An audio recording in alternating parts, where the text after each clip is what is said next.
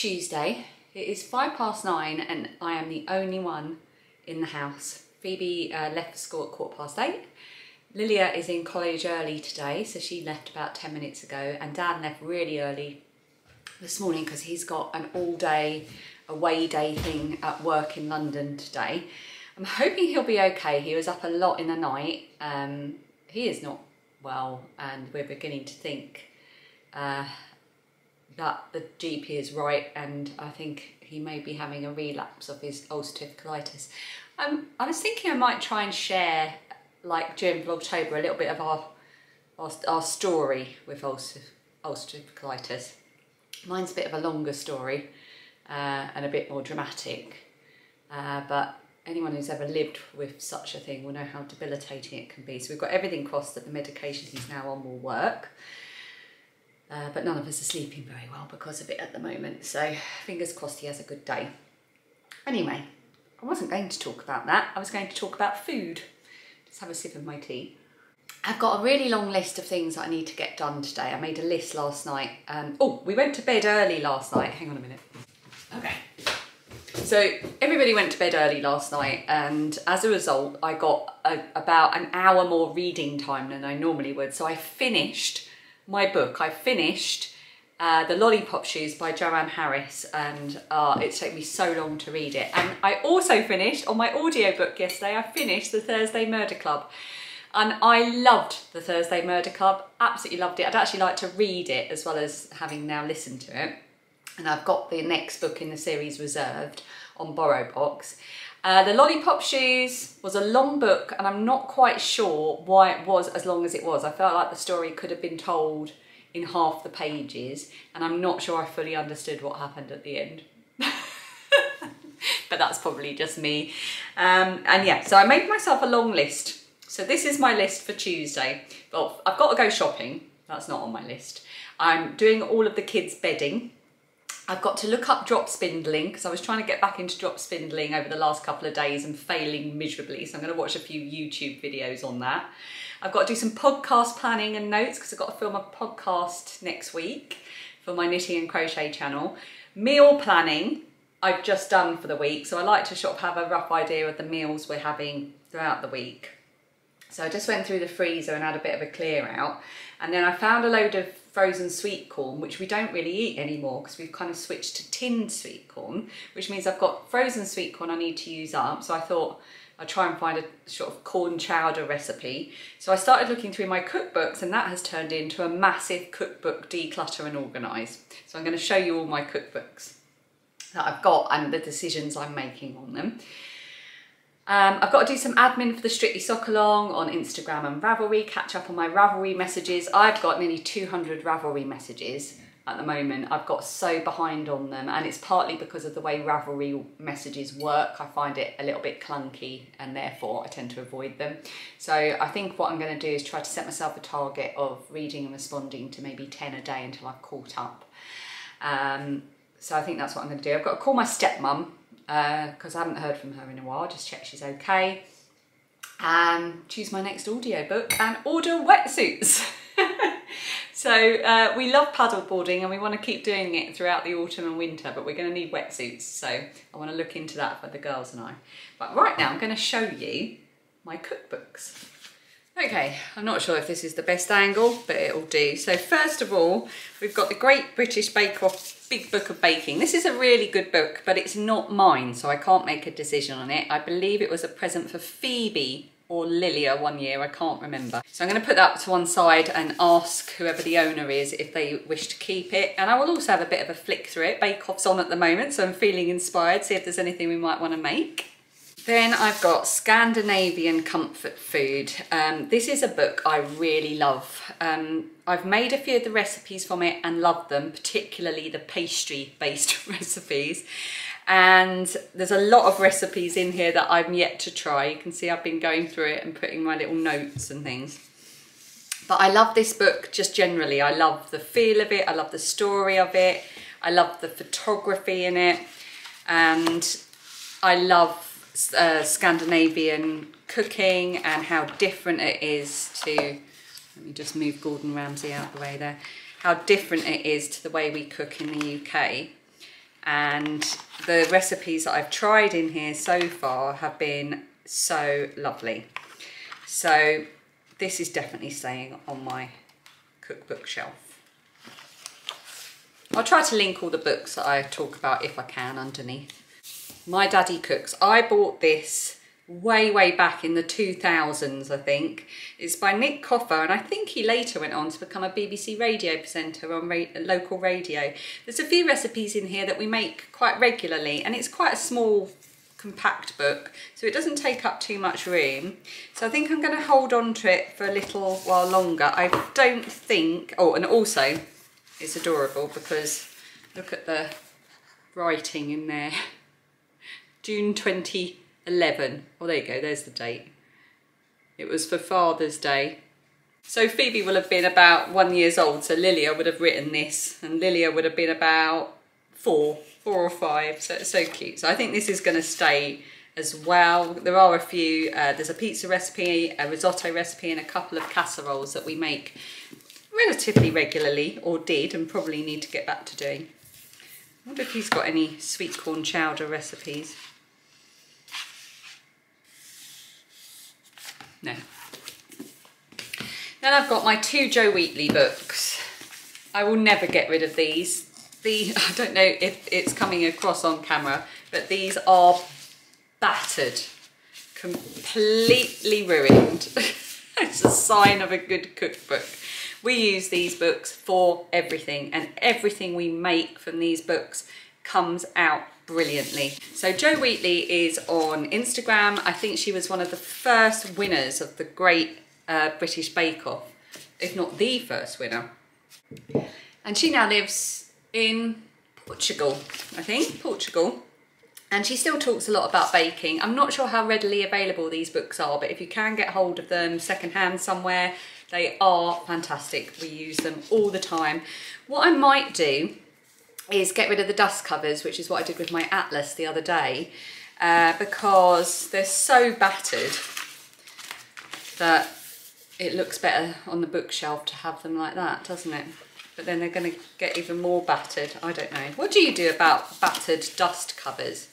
Because they exist for a reason, to protect the book, but if they're beginning to make the books look absolutely scraggy and awful, is it better just to get rid of them? What's your verdict on the old dust covers? These 2 books are Phoebe's, and they're both cookbooks she had when she was little, and I'm going to hold on to them because I've still got cookbooks of this kind of genre from when I was a little girl, and they hold so much nostalgia for me that I wouldn't want to kind of eliminate part of her childhood memories for when she's older. So when she's older, she might choose to get rid of them, but for now I'm going to hold on to them because I know that there'll be some lovely memories in the pictures and the recipes in these books for her. This is Lilia's book, and we use this quite a lot. So this is Tilly's Kitchen Takeover, which was a programme. I can't remember what channel it was on. Tilly, of course, is Gordon Ramsay's daughter, and she was more recently a contestant on Strictly Come Dancing. We love Tilly. This book is brilliant. We've made a lot of the stuff from here. There's a really good burger recipe that Lilia loves to make. So this is staying, again, for partly because it's a good cookbook and partly because there's a lot of memories in here for Lilia. Madar Jaffrey's Ultimate Curry Bible. Probably my most favourite, most used cookbook out of every cookbook I own. Again, it is a mess. It is totally ruined. It's stuffed full of things and notes and bookmarks, and I use this a lot regularly for different things, whether it's stuff we've adapted or make exactly as the recipe. I love this book. I love the information about different curry styles from around the world. She really is the queen of Indian cooking, and I love it. Oh, look how nice the book is. It's kind of iridescent. Oh, dust covers, thoughts. Not so pretty a book. Joe Wicks, he's got quite a few of these Lean in 15 books. I can't remember when I got this, but it's definitely secondhand. I think I got it from eBay. And there are a couple of recipes we make from here, like lunch recipes. And I had a little flick through it before I started to talk to you and thinking I was just going to get rid of it. But there is actually quite a lot of stuff in here that's up my street. The flavours, especially the Asian flavours, I want to try. So I'm going to hold on to this and maybe just go through it in the next couple of weeks and just make a couple of recipes that I fancy from there and see how we get on. Particularly the fish recipes look really good. Good old Gordon. Everybody has to have a Gordon cookbook in their stash of cookbooks, don't they? I have had this one for a long time. Again, it's quite battered. Let's have a look at what it looks like without the dust cover. So much nicer. Comes with a CD of the original television programme. We use this on and off. It's a really good staple cookbook for things like ways to prepare roast potatoes. I use it a lot and refer to it quite a lot at Christmas, different ways to prepare vegetables and so on. So I'm definitely going to be holding on to this one as well. You're going to laugh at this next one. As you can tell, I've had this a very long time. My children are 16 and almost 12. And I use this mainly for one recipe only, and that is how to make cheese sauce. The kind of cheese sauce you would make for macaroni cheese or put onto lasagna. And I've actually written that recipe down on another piece of paper and stuck it on the back of one of my kitchen doors so I can just refer to it really easily. So I don't actually know why I've still got this book. So this, I'm going to clean it up, get rid of all my notes and clean up any sticky bits on the pages and so on. And that's going to go to the charity shop. So everybody, I think, has a couple of Jamie Olivers. I definitely had more than this. I did have a bit of a clear out more recently and got rid of a few Jamie Olivers. This was the first one that we had, and I did think I was going to get rid of this, but it's got such a good section on pasta making, which is something that Dan's really interested in trying at some point in the future. So I think I'm going to hold on to this one just because that is something we'll definitely want to try, and we trust Jamie Oliver even when he was young and baby-faced. This one we're getting rid of. We've never used it. We've had it a long time. I think I went through it and put some notes. Let's see what have we got here? How to make turnips. Yeah, not really fancying that. So I think I'm going to just wipe down any stains on it, and this can go to the charity shop. Davina's 5 weeks to sugar-free. I use this a lot for one recipe. So I think I'm going to go through this today and just see if there's any other recipes I want to try in here. The recipe I use from here is a savoury recipe. It is for chicken soup, and we just happen to really, really love it. But if that's the only recipe that I'm keeping the book for, then I will copy the recipe down somewhere else and the book can be cleaned up and go to charity. But I just want to go through and check if there's anything else I want to try in there, because there are some really healthy looking recipes. Although it's 5 weeks to sugar free and there's a picture of a cake on the front, it isn't all baking and puddings. Over half the book is about savoury dishes, which is the recipes that we use really. If you're going to have some pudding, might as well just have sugar in it and have less of it.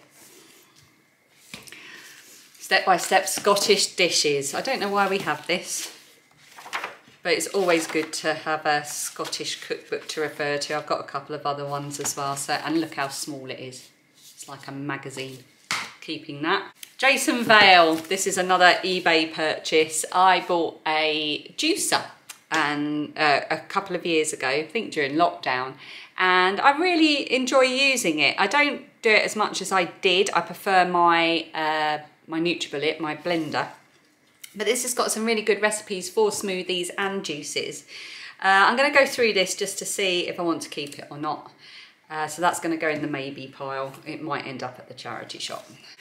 French Women Don't Get Fat by Muriel Guiliano. And I apologise for my terrible pronunciation. This is as far as I've got. That's my bookmark. And I've had it for ages. So that is going to the charity shop. I'm not interested in reading it. And I obviously never got very far with it. The French Women Don't Get Fat cookbook. I used to use a lot for a couple of breakfast recipes. So, and one of them I really adored. It was this one, Giovanna's MBC, and I can't remember what MBC stands for, But it's Greek yogurt and then flaxseed oil, which I used to replace with sesame oil because I just love the flavour of sesame oil. And then some ground nuts, honey, and finely ground oatmeal and the juice of clementines or orange. And I used to have that quite a lot and really enjoy it. So I might write that recipe down to keep that, but otherwise I've never used this cookbook. So that is going to the charity shop. This is a funny one. If you're Scottish, you will recognise this. More Brown's cookbook. This was a gift from my cousin, and it's really funny in that More Brown is a character from the Willis comic strips, which is, I think, a pretty well-known Scottish. I certainly remember it being popular when I was growing up and we used to visit my cousins and my family.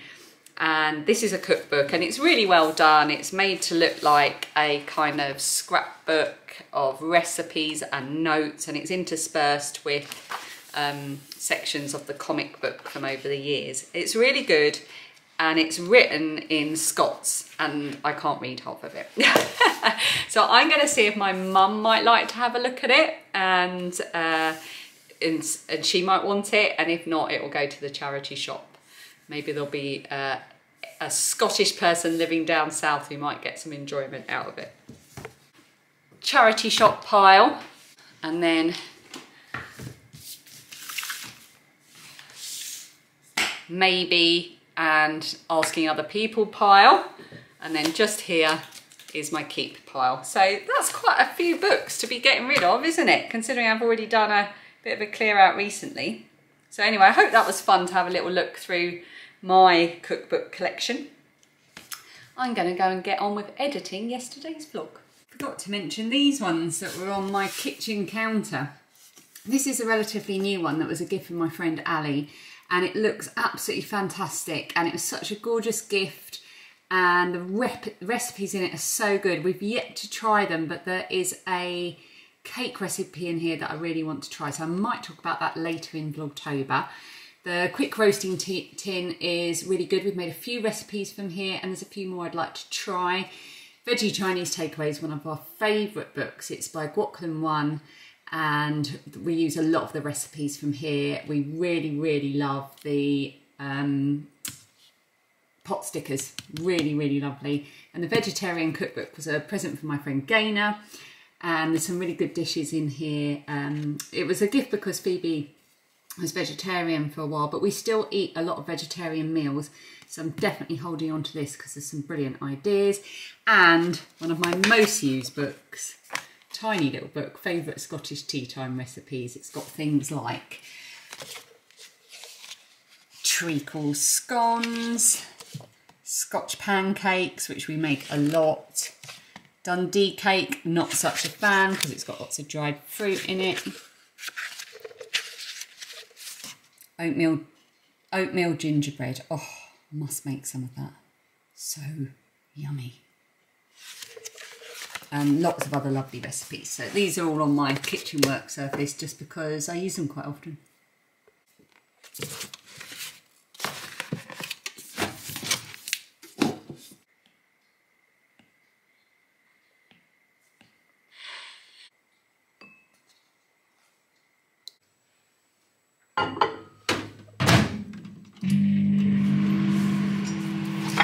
While that's cooking, so excuse the sound of the microwave, I had a quick look in this charity shop soup cookbook and it's come up trumps. Spicy corn chowder. It actually says 340 grams of tinned sweet corn, but we're just going to use the frozen so that we can use it up. So I'm going to probably, have I got all these ingredients? Onion. I don't put celery in anything. I don't believe in celery. Got carrots, got potatoes, sweet corn, chilli, red pepper. And we haven't got green pepper. I've got orange, that'll do. Jalapeno peppers, yes. Double cream, no, I've got single cream. I'm sure that'll be all right. So I'm going to probably make that a bit later as well. I've also taken some apple out of the freezer and I'm going to make a crumble for later.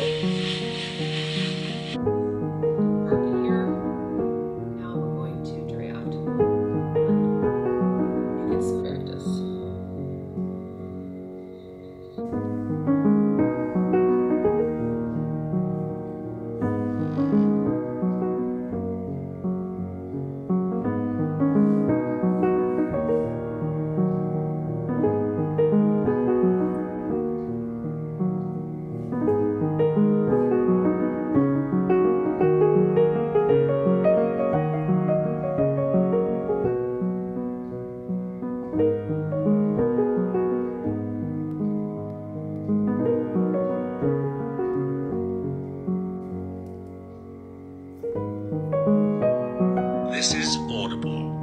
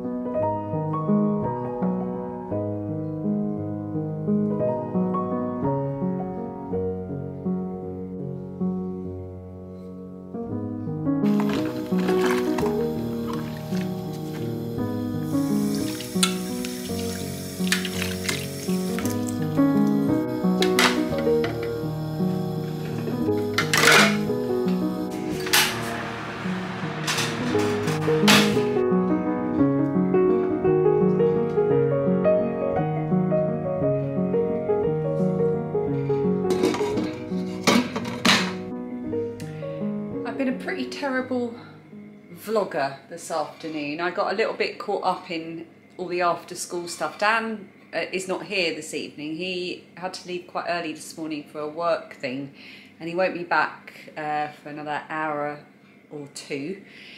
He did text me to say he's had quite a good day. His symptoms have been quite good, so he's feeling all right and has actually gone out for a beer with colleagues, which is good because he hasn't felt like doing anything like that. But I did get caught up in making the corn chowder, which is looking good, although now I'm worried that I've got no room in the freezer to freeze it all. It made a lot more than I thought it would. So we might be eating soup for a couple of days. The girls are all fed. I've run Phoebe to trampolining and I've tidied the kitchen. Oh, and I made the apple crumble that I mentioned earlier as well. Let's see how we're doing with my list. Okay, this is a terrible angle and terrible lighting. I apologise. But I've got my list so we can have a little bit of a catch up. Look up drop spindling. Yes, and I think I filmed some of that as well. I have had a bit of success in that I took the very dodgy bit of spinning I had started quite some time ago and then Phoebe added to and then I added to for practice. I got it off the spindle, I divided it in two and I applied it. And it actually looks quite cool, like almost like very dodgy, but like yarn. So I think now what I need to do is make it into a skein and soak it to set the twist, I think. I'm not sure. But yeah, I just like how it looks on here, to be honest. So yes, tick.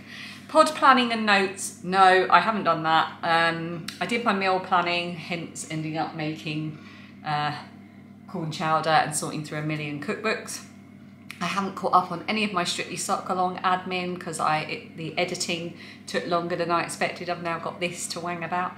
I haven't done my Ravelry messages. I did call my stepmum. We had a lovely long chat and she's going to pop by next week so we can catch up in person. I've done all the kids' bedding, which reminds me I need to go and get the rest of it out the tumble dryer. And I did my cookbook Declutter. I haven't ordered wetsuits and I chose my next audiobook. I wasn't prepared to wait for the free version on BorrowBox, so I used one of my credits on Audible and I am already on chapter 5 of the second book. I'm very excited, but I need to choose my book for tonight. But I'm gonna say goodnight because I think I rabbited on quite a lot earlier about cookbooks. So I'm gonna go and put the chickens to bed. Well, they put themselves to bed. Am I really blurry for all of that? I'm sorry if I was. So I'm gonna go and put the chickens to bed, then tidy up, then at some point go to bed and choose my new book, and I will see you tomorrow. Thank you so much for watching and thank you so much again for your comments.